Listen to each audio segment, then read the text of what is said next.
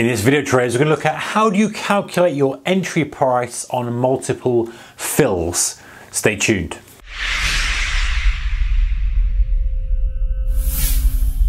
Hey guys, warm welcome to. So question here, it seems pretty simple, but I get it because when you're first trading, sometimes it's a bit confusing. The question is this: if you are trading and you get multiple fills, let's draw our classical little chart here, i.e. you're buying, a little bit here, a little bit there, scalping into the position. How do you calculate your break-even price? Now, generally speaking, a broker's going to do this for you, and yes, we're all lazy as traders. We kind of let the broker do it. We look at our blotter and it says, okay, your average entry price is this. It does the whole thing. But sometimes maybe you want to split up trades into sequences, so to speak. So you might say, okay, I've had 10 entries or 5 entries here, I've had 5 entries here, and I've had 3 entries here, and I'm treating them as different trades, but your broker's going to wrap them all up into the trade. But for your reporting purposes, you want to calculate that entry price, that aggregate entry price, and then that average entry price, and treat them separately. So it makes sense to think about how you do it. Now, for most people,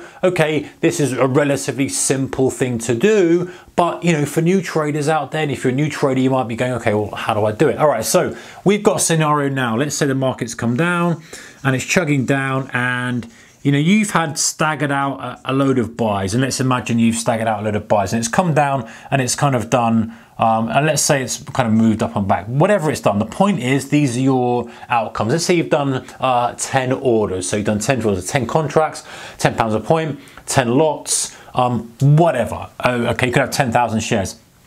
Let's say you've done, so we're doing 10 in total. Let's say you bought 2 at 10, and let's say you bought another 3 at 11, say, and this would probably be more of your scaling up. Let's say you bought 3 at 11, and you bought 1 at, say, 12, and another 1 at 10, and then you bought your last 3 at 15. Okay, so those are your fills on your blotter. You've done all those and you've got all those. So what do you do? How do you work out your average entry price? Well, one way of doing it is to say, okay, well, how many have I got in total? Well, I've got 3 done at 10. Let's have a look, go over here. I've got 3 at 10, and that's equal to 30.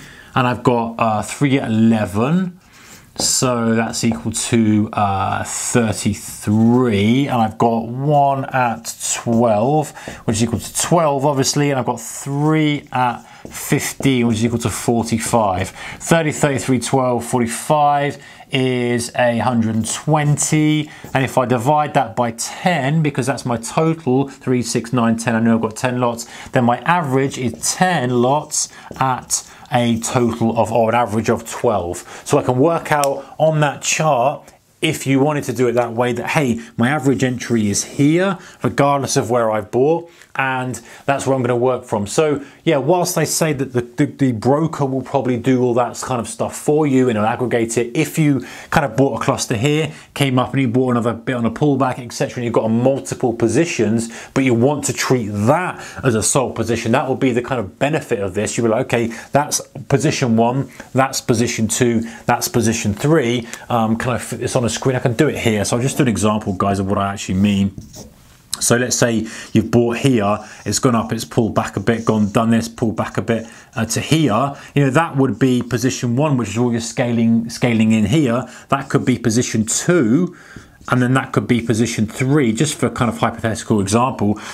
Your broker would aggregate all of those, and they might be in the 40s, they might be in the 50s, but you want to split them out for your own reporting purposes and to know if your strategy is working well by saying, okay, well, that's trade 1. Okay, well, in trade 1, I scaled in, I did all this, so my average entry is 10 of them at 12. You know, 2 was this, and there'd be different numbers. My average entry is, you know, 7 units at 32, and what have you. And so that when you scale out, you can say, well, I'm going to scale out, you know, my last one first, or however you like to report it as well, whether it's FIFO or LIFO, first in, first out, or first in, last out, FILO.